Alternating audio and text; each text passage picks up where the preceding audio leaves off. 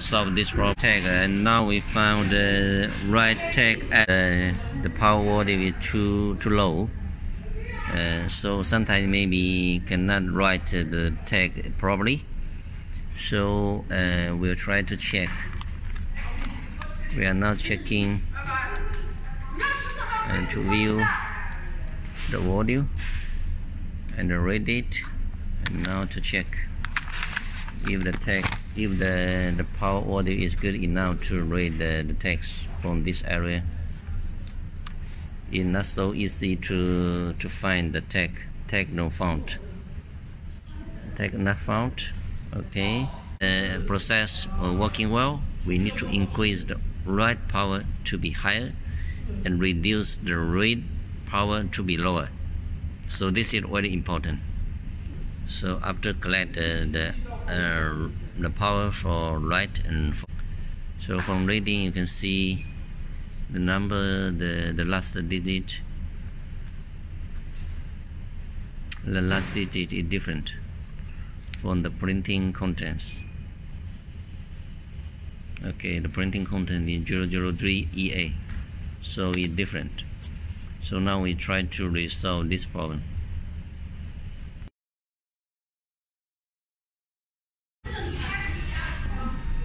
Okay, let's go. Let's come back. As we found the printing with the program, with the writing is not matched. It's mistake. This printing come to write to the second piece.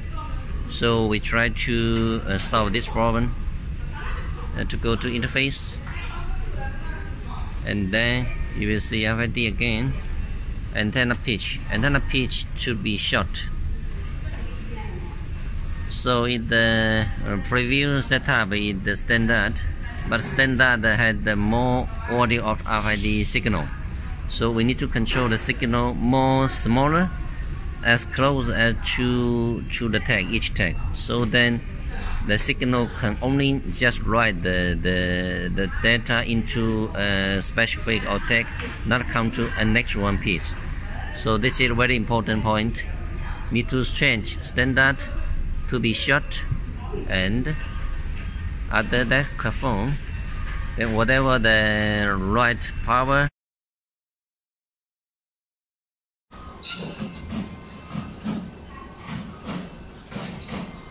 the RFID reader, you will see this.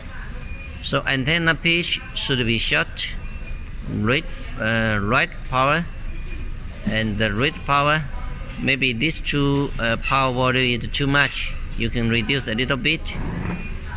More concern is write power. More concern is write power, and then it the read power.